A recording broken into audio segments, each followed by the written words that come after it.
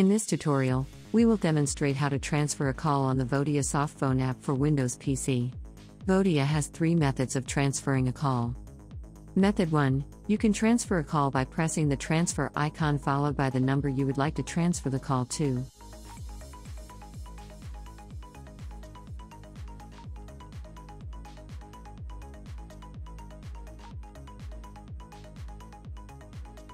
Method 2, you can transfer a call by dragging your active call from the My Calls screen and dropping the call to the users list.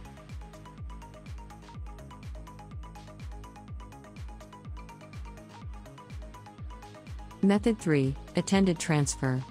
With this style of transferring, you can put the active call on hold and proceed to make a new call. When the new call party answers the call, you can simply drag and drop the new call to the held call.